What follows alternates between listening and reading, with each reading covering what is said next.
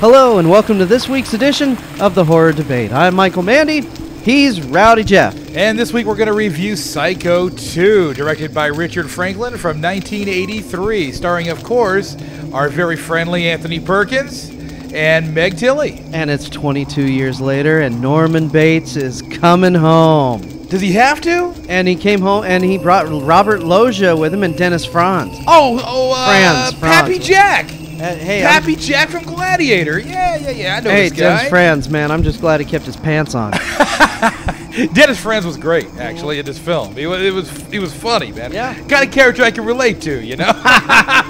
Yeah, the Rowdy one could relate. Yeah, so what are we talking here, man? What's this movie about? Vera Miles comes back from her reprising her role as Lila Loomis from the first Psycho film. Basically, Norman Bates, it's 22 years later, and he gets let out, and they decide to let him live in the house all over again. And why? Because what moron lets this guy back out into the house where all the memories are, all the killings took place? No, he's not going to regress. Because if they send him to, like, Hollywood, we'd have a boring movie. Well, okay. So it's all for the movie's sake. This made a much better movie, don't you think? No. In all honesty, we're talking about the same playing field as the first movie for me. This one took a couple of interesting twists, added color, which I thought was a plus to begin with. Me and black and white don't really mix all that well. But in all honesty, I thought the acting picked up a little bit in this movie. The dialogue wasn't so trite like it was in the first movie. Well, there's a big difference between 1960 and 1983. Well, yeah. What, 23 years? Yeah. Yeah, So acting picked up a little bit. They figured out their craft. Perkins is still a wonderful physical actor, has all the traits that a good antagonist or villain would have. This is definitely the role that was tailor-made for him. Did I not tell you that Meg Tilly was going to get naked? Yes, you did. Did I not tell you? It's like your prerequisite in her contract that anything she plays in, you're going to get a shot. Well, like you said, Tilly, just cross those two L's and you get it. That's it. We don't see her a lot anymore. We see more of her sister. Yep, absolutely. So, Jennifer. was it her sister that was in Chucky? Yeah. Okay, gotcha. Okay, anyways, back to this film. Do we have to? Yes. Okay. Not terrible. I'm not going to say it's terrible, although I thought it several times throughout the movie when I was nodding off. The pacing of these movies, unfortunately, and I think it just goes with the nature of the beast. It's just kind of the way these types of films are. Very slow, deliberate pacing. And in a movie like this, I've said it before with the first movie review, it just doesn't work for me. It makes me feel like I'm watching like a window into somebody's life that I don't need all this information. All I need to do is get from point A to point B to point C to move the story along. And the distance between point A and point B is like from where we are to North Dakota. Yeah. You know what I mean? It needs to be shortened up, tightened up. The presentation is too drab. It's too spaced. Well, I tell you, when this movie was released way back in 1983, all the critics were going nuts, saying that this was a gore fest. And that Alfred Hitchcock should be rolling in his grave. Well, they thought that this was much too fast-paced. Well, here's the thing, okay? Now, I could kind of see, okay, especially considering the time frame, I could kind of see where this was a jump from the first movie. The first movie is considered an American classic, okay? I don't think you're going to see too many, film students studying Psycho 2. No. Okay? No, people don't do that. It's kind of a big jump in quality. I honestly do believe the acting got better, but I think the story got a little bit more diluted, more twists and turns, probably a little less believable overall. What, this one? Yeah. It seemed to dilute itself down. There was just too much. Lila Loomis is who she wants to put him back in the insane asylum, and so she gets her daughter and they both dress up like mother to drive him back. I don't know. I never. That's not too far gone. I never got the sense of it being something that would actually or could actually happen. I don't know. I was pretty far detached from this film from the get-go, to be honest with you. The Psychos, I never remembered them because I've seen them all before.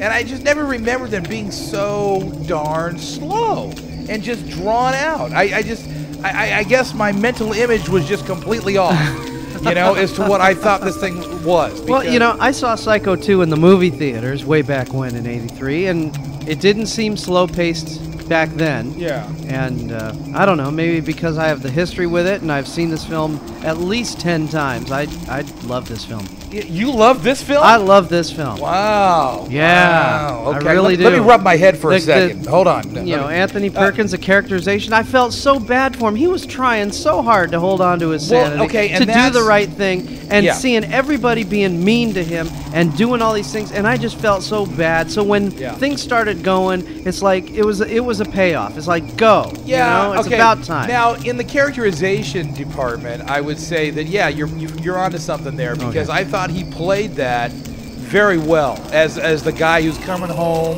He has still the mental illness, trying to do the right thing, thrust back like idiots, throwing this guy back into this house. You got to get past that one hurdle, right? I mean, well, that's a big hurdle. Okay, but you know, he played that perfectly, man. You know, I have no complaints with that whatsoever. Where I have a complaint, you know, it just seemed like, again, it takes too long to develop. It takes too long to get you going. So that's your main gripe, is just the pacing. Yeah, by the time you're there, you don't care anymore. You know, you just, again, and I've said this in so many reviews, you know, you gotta care. You gotta care about somebody. And I honestly found myself at the beginning of this movie caring about the psycho, the guy, because, you know, here's a guy that Norman Bates. Yeah, Norman Bates. I mean, this guy is thrust back into an environment where, you know, he's not going to succeed. You know it right off the bat, you know. But he's trying. Exactly, and you kind of feel sorry for him. Yeah. You know what I mean? That works for me. Okay, I can get with that.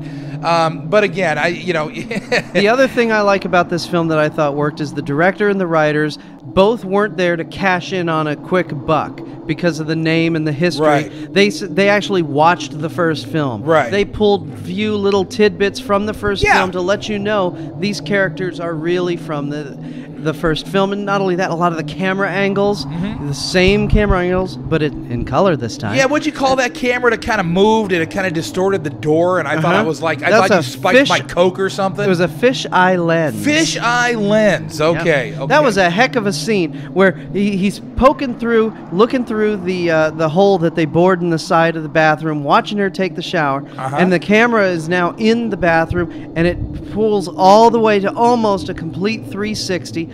Finds that little hole and zooms in nice and tight. Dean Cundy did a heck of a job on filming this film. And he did the Spielberg films, and he knows what he's doing. Right. So we gave Perkins his props in the first movie and in this movie. What'd you think of Tilly? You know, I thought she was kind of wooden in this film. Yeah. She was the fake acting one. You know, gee, Norman, what are you doing with that knife? Yeah, you know, I thought she was the fake one there. I tend to agree with that. I think she underacted. She pulled a Nick Cage. Yes. You know, she wasn't. She had no emotion. None. Nick Cage, perfect example. But Dennis Franz, on the other hand, had plenty of emotion. Come on, you loony! Yeah, he was great, man. He was, you know. Even Robert Loggia as a psychiatrist. I mean, everyone acted fine, and she was just the one weak point in that film. Yeah, well, she was one of the weak points in the film. I mean, in terms of acting. In terms of acting, I think that's right. Yeah, you know, honestly, the cast was pretty solid. The cast was pretty solid. Yes. You know, in all honesty. Okay, so far we've got the cast was solid. You cared about Norman. Yeah. And you know. In all honesty, I think that I enjoyed this probably a little bit more than I did the original overall. I gave the original 2 stars. I'm waffling on this one because it's like somewhere between a 2 and a 3, right? Okay. But I'm going to waffle it to the 3. All right. Okay, I'm going to waffle it to the 3 because I think that the acting was stronger, and the characterization worked. I mean, those were the strengths of this movie. All right. Well, a 3-star film, that's pretty good from Jeff. All right. I was especially a Psycho movie. Yeah, I think I might have talked you into that. I think you started out this review going for 2 or even a 1. I was kind of going. No. I wasn't going to go to 1. I was definitely I was heading towards 2, but you're right. After I think about it, after I detach myself from what I thought was, the boredom of waiting for the pacing to do something, the characters were put together real well, and you're right. It did have the ties to the original movie, which so many sequels screw up. Yes. They're there to cash in on a quick buck. Hey, we got the rights to this name. Right. Let's just find this old script and just erase those names, change the names, or even forget the names. I've seen sequels that have nothing to do with the original. Yeah, and we didn't talk about the video and all that, but it wasn't nothing special. They didn't do anything really major with this film. They just kind of threw it on DVD and said, "Here you go." See the Suspiria review for the for the rant on that. But no, in all honesty, I'm going to go with 3, Mike. All right, I was going to give it, 3 or 4. I was waffling on that. I really, really like this film, but yeah, it's a good, solid 3-star film. I really like it, and y'all should watch it. I'm Michael Mandy, and he's Rowdy Jeff. We'll talk to you next week at the Horror Debate.